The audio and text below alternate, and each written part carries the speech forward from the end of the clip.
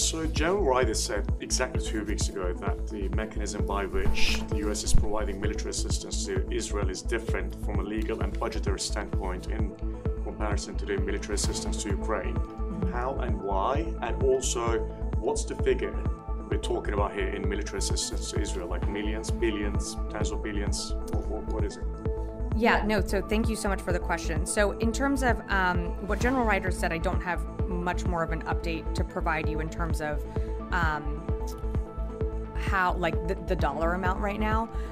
What I can tell you is we are providing assistance to Israel through very different mechanisms than how we provide assistance to Ukraine. So Ukraine, you're seeing the PDAs or the USAI drawdown authorities that we are using. Israel is mainly through FMS, FMF, and then direct contracting that Israel does with private commercial companies. So again, I don't have that amount in front of me right now, but the mechanisms of which we are providing aid to Israel is different from Ukraine.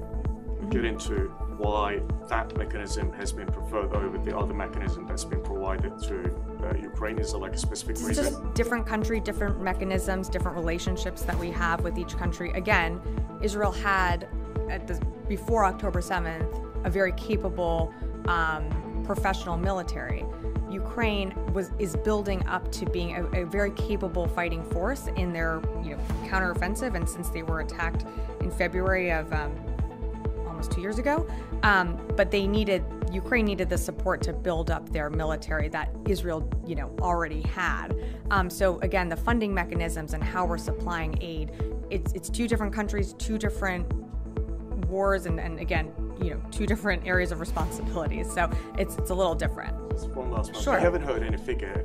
Do you think we're going to be able to, find out how much military assistance has been provided to Israel? Yeah, it's something that we're of course, I know General Ryder spoke to this. It's something that we're working towards. I just don't have that right here at this moment.